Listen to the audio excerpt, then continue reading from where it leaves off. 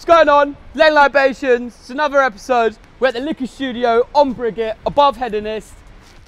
Come in, let me show you what they're doing.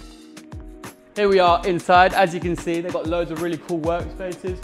Got all your botanicals that you work with. These really cool desks that move. So you can really kind of come with a load of friends, learn about gin. All follow through. In here is where you learn about what you'll be doing throughout the day. They've actually already got some little pot distills on. Be making the little botanicals that you mix with in the session yourself. I think we've got some orange peel in here. It's getting heated up from this copper pot, going through. Then when it cools, it turns into your gin there. Look, I spilled gin on myself. I'm an idiot. Now we're going to speak to John. He's going to tell us way more about what they do here, how they make the gins, what you can get if you come here and enjoy the workshop.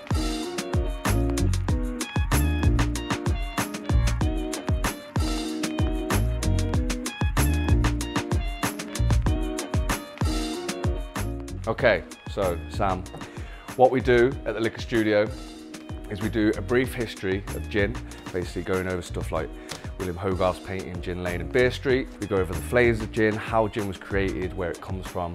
We have the start of it with Geneva. We do a little tasting of that, and then we move on to the tasting of gin. We go through all the botanicals that we go through in the production of gin and our botanicals that we use when we create our own little distillates that we'll talk about a little bit later. We then do a little bit on the cocktail side of gin and where we got from the gin martini, the gin gimlet, those sort of things, and then we get you to make your own. Well, during this time you've got gin and tonics being fired at you the whole time, so people get well and truly happy. And then we do some experiments. There's 5 different ways in which we taste. The most important one is our aroma, or our sense of smell. People would think it would be your taste buds, but it's actually not. We do experiment over touch, how your tongue can be affected by different carbonation bubbles, levels of heat, level of different things. Then we go through the taste buds and we figure out whether you're a hyper taster, a non-taster, or a taster. We also do something with sound, just to prove that it is true. You can taste things differently with sound. And then we do an experiment with how something looks. So we change the colour of a well-known flavour, and you have to tell me what it is. 90% of people can't do it because I've changed the colour of it. We then direct you into this room where we want you to experiment. So we've done experiments in here, but we love the fact that you can go in and play around now. We give you 30 different distillates and we give you a base gin. The reason we give you a base gin is because most people can't blend very well. So we want people leaving with stuff that's palatable. Yeah, so we let people play around with a base that we've already built. So that you get 300 ml of a base and then you get 200 ml to play around with all the flavours. Like I said, there's 30 flavours: rhubarb, orange, cumin, if you want to go a bit wild and spice. We're constantly creating new flavours, constantly creating different versions and SKUs. And you basically just are invited to play around, mix the things together. You get a little experiment glassed first. Mix that up, give it a taste. Your first one's probably going to taste like crap because it's quite difficult to blend. Or if you want, just neck it and we'll start again. And then we basically get to where you are comfortable with your gin, and then we bottle it, name it, get all the wax seal, wax dipping, all that sort of stuff, and then it's boxed and taken away. And that's it. So that was a little briefing. You heard John talk about what they do here at the liquor studio, and now they've let me loose on all these botanicals. We're gonna try some gin. I really wanna try and make a peri-peri style gin. I don't know if it's gonna work. We'll try something a little bit more sensible as well. But this is Boxer gin. This is the base gin that they use. I'm gonna try this, get my palate flowing.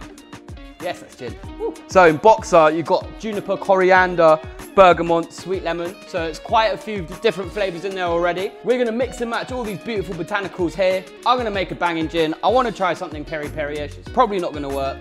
So the first botanical I'm gonna use is cumin. It's very, very powerful, this stuff, so I'm really not gonna use that much. Just 10 millis. Bosh, into the mixer it goes. So that is smelling beautifully, really, really cuminy. You still get a little bit of the juniper because we had the base spirit anyway, which is Boxer's gin.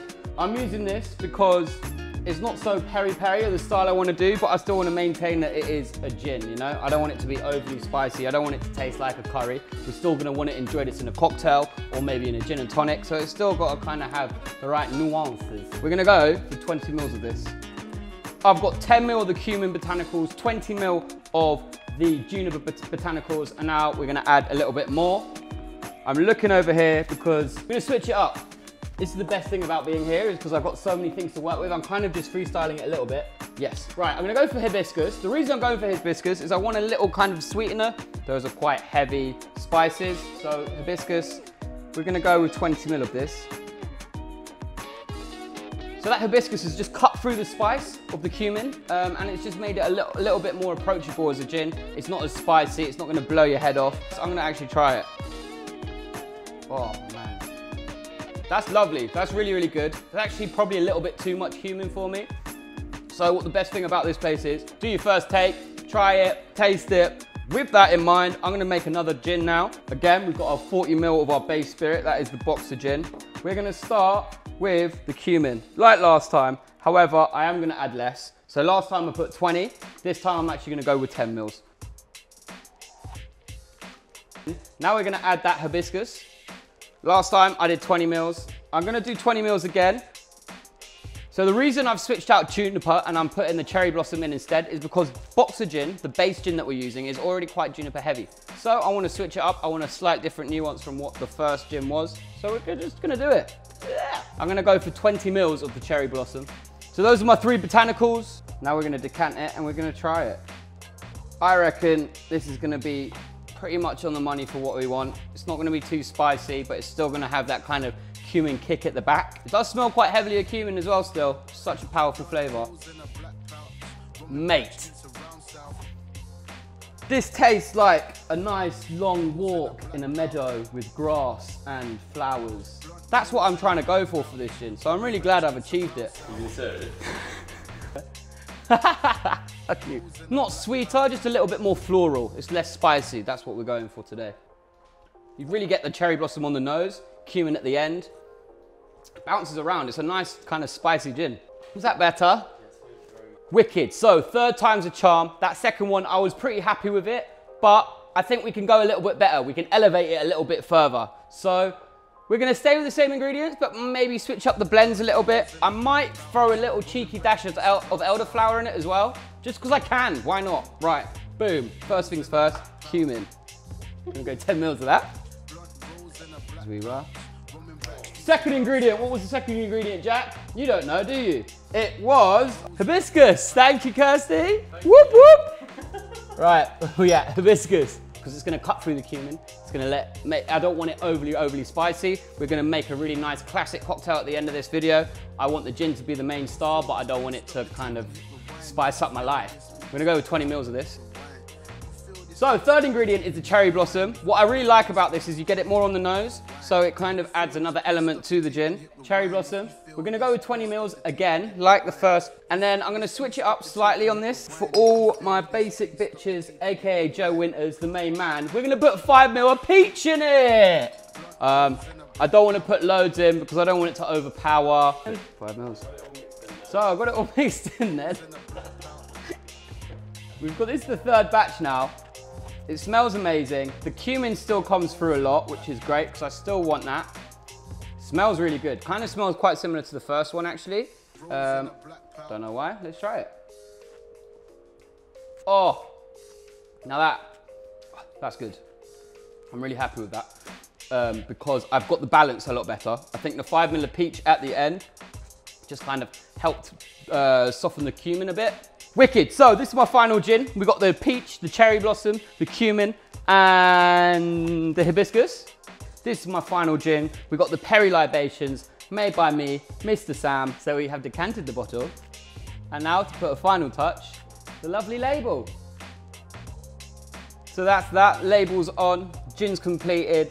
Let's make a cocktail. What I'm gonna do is I'm gonna make a gin martini. My Perry libations gin is the star of the show. So vermouth, we're using Nolly Pratt today. So chill the glass. This has already been chilling a little bit. We're gonna put a little bit of ice in. Now the amount you stir a martini is completely down to your preference on how you like your drink. I'm gonna go with 60 mils of my Perry libations gin.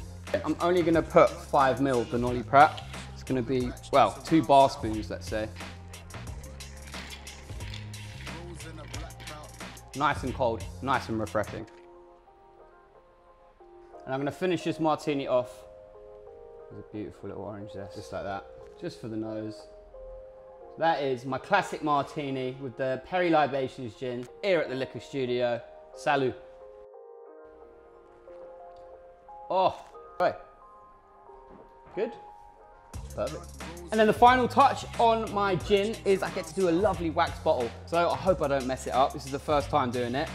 So we go in at an angle, let it drip. Look at that. And that's been another episode of Ling Libations, guys. I'd like to thank Kirsty and John for letting us come and film here today. It's been absolutely amazing. As I finish off this beautiful turn. Oh, I actually did something well. Look at that, Jackie boy. Fantastic. Another episode of Ling Libations. Thanks for tuning in. Check us out next week. Check us out the week after. Check out all the other videos. Bang the bell. Enjoy your Sunday. See you later.